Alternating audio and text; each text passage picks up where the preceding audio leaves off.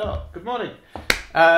Today, basically we've got sent in a pair of DT770s where the cable had been snapped off.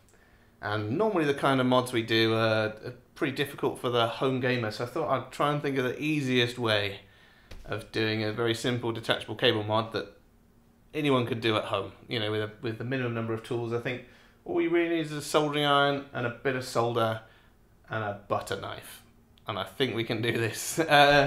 Yeah, so what we've done is we've fitted a 3.5mm socket on there and fitted a 3.5mm jack to the broken end of the cable, and then not only is the cable fixed, but now it's detachable. So you're probably looking at a fiver in parts, an hour of your life, and no special tools required. So let's see the ghetto, super simple, detachable cable mod for the DT770. Now then, normally we'd just swap out the cable, but I thought it might be interesting just to do a quick and easy detachable cable mod on these. So it's not necessarily the kind of thing that we would normally do here, but this is ideal for sort of the home gamer. You know, if you fancy doing this yourself and you're not that skilled with electronics, this is probably the easier way of doing it. So we're going to use a 3.5mm socket, 3.5mm jack, and we're just going to replace this cable with this, so that's detachable, so then we can use the rest of the cable that's left over. So what we're going to try and do is we can probably do this with just a soldering iron and no special tools, I reckon. So if we just move one of the ear cups out the way, remove the pad, inside there's a retaining clip which you need to lever up with something like a butter knife. I'm just using the handle of a scalpel. That pops off. That pops off. Tapper, tapper, tapper. Now then, inside, obviously you've got the wires already attached to the driver down here. So I'm thinking if there's some way we can save those wires and just reuse them, that would be ideal.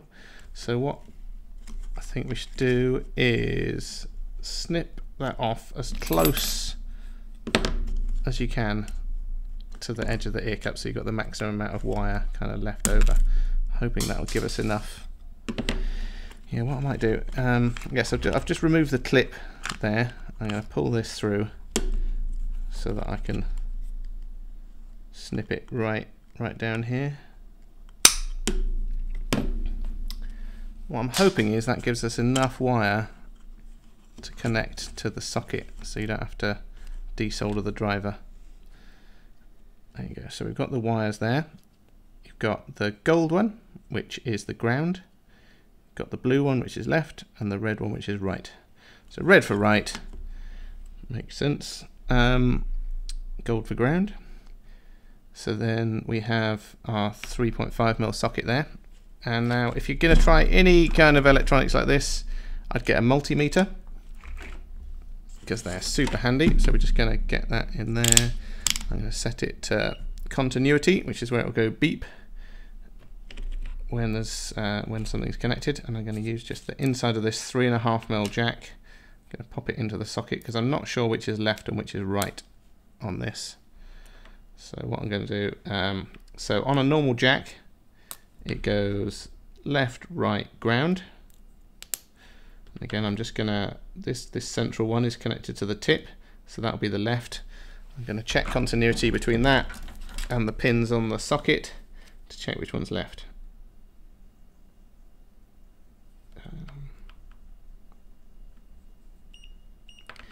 Okay, so that makes sense as well. So this has got a gold and a silver one. The gold one's right and the silver one's left. And obviously the other one's ground. Okay, so I've chosen this socket. Let me see if I can get the part number. So there's the part number from element 14. It is 126-7396. Because that's black, it will match the casing, and it looks like a pretty simple kind of socket to use. So what we're going to have to do now is probably widen the hole ever so slightly. With this headband cable, you see you've got the driver now attached to that. You can actually pull that through a bit and give yourself a bit more space.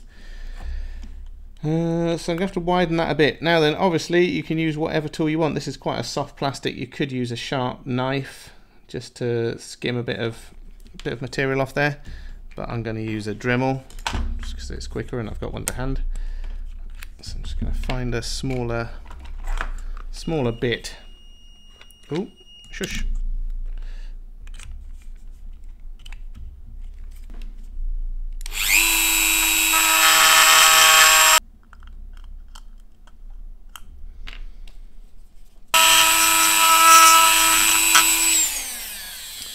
What I'm doing is I'm taking it real slow, just slowly invigulating the hole so that we can get it just small enough, just big enough so that we can actually use the thread on there to kind of screw it in.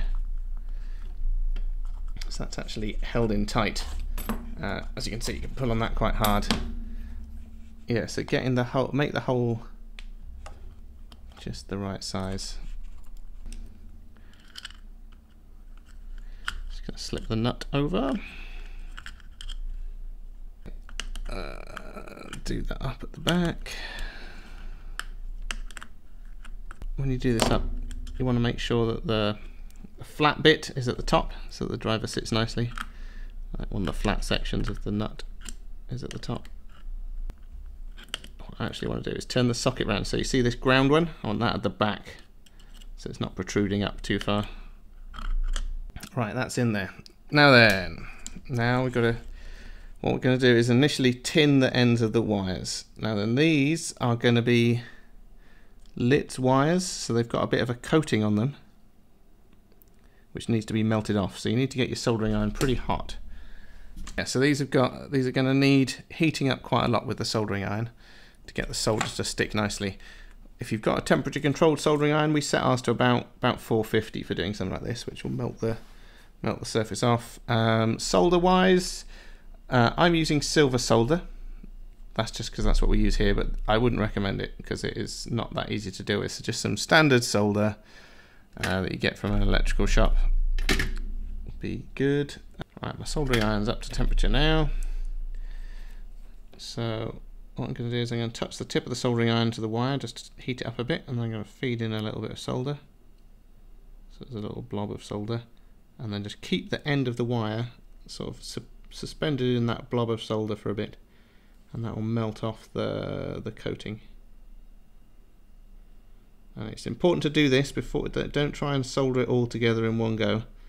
Like, tin this first, because otherwise you're going to have to hold the soldering iron on there so long that it's going to melt the socket. So yeah, get a bit of solder on here, and then it will join to the others nicely. And then it can't hurt just to put a little bit on the contacts here as well.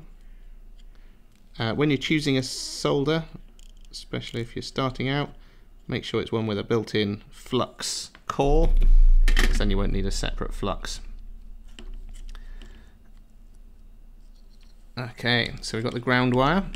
We're gonna solder that to the long one. Get that off. I don't know whether this makes it easier or not, trying to reuse the wires, but I think this is the safest way if you reuse the wires. So I'm just gonna use the soldering iron just to join those two together. There you go. So the solder on the wire and the solder on the connector have melted together. Next, the one that was right. So we've got a gold one and a silver one. The gold one was right, so red for right. When you're soldering these things together, it's often easier to get a little blob of fresh solder on your soldering iron, which will help the other two bits melt. So that's connected there. Just give it a little pull, make sure it's held on tightly. It is. The next one. Again, I'm going to get a little blob of solder. Join that. See, normally I'd use a helping hands to hold this still, but I'm trying to do this with the minimum number of tools possible. Alright, there we go. So those three wires are now joined together. It's looking good so far. Okay, so I'm going to put this little doohickey back on there. Oh, yeah. Sorry, nearly forgot. So this little thing that goes around is part of the sound tuning that's in these. And because we put a socket there, it's not gonna fit. So you'll see there's a little bridge here, and all we need to do is cut that out. And that'll make room for our socket that we've put in there. You can put this bit back on and the felt will just kind of fold out the way. Okay, so now we put that over there. And what I'm hoping is that this will all now go back together nicely. So when you're putting it back together, just make sure you don't break any of those wires off that you've just put on. So that's that driver in. Put the dust filter back on. Put the retaining ring back on, making sure you line everything up with the little keyway at the top there. Everything's got a key on it. And then put your pad back on, and then we have. So now you have a basic detachable cable mod.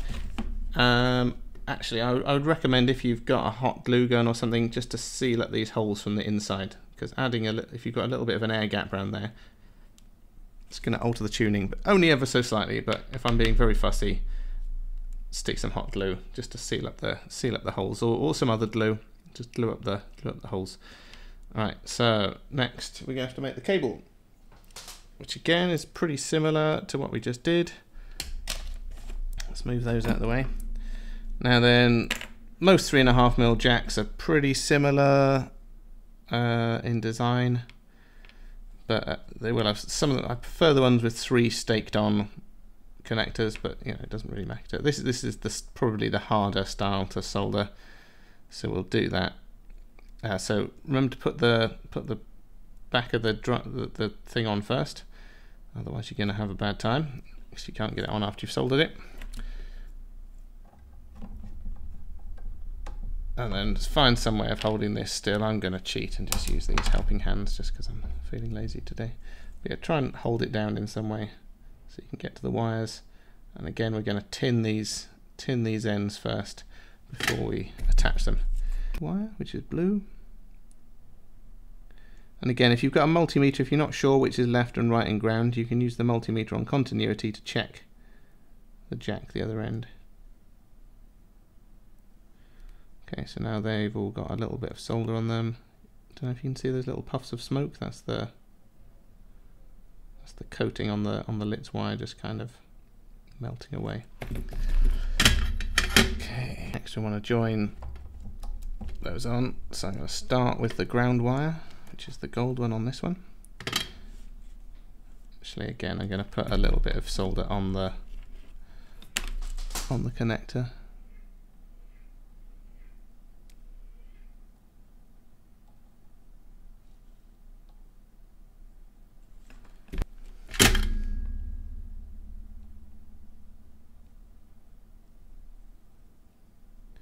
There we go, so that's the ground wire attached on. And then left is going to be the center pin. Join that on.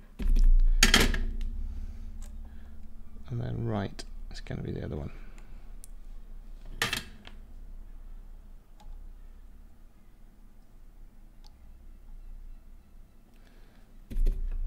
There you go, so that's all joined on there. Then you can slide up your end bit.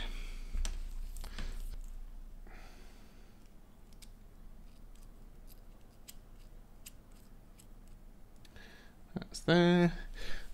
This one's got a little retaining screw, but some of them have got a clamp or some there'll be some kind of way of kind of holding it tight on the end there.